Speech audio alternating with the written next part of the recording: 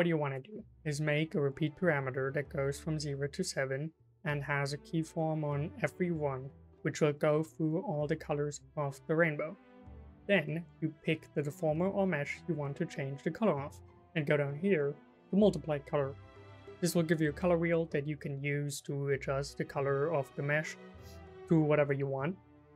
Sometimes multiply color won't be enough depending on the original color the mesh had. So what you can do is go to screen color and do the same thing again, make it a little bit brighter, make it a little bit darker depending on what looks best. Then you repeat this process for all the other colors and we can go into animating.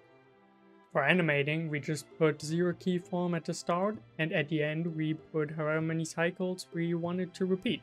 In my case, I usually make it repeat like once every second, so I'll put 2 repeat cycles at the end, so it repeats every second, and then it should look something like this.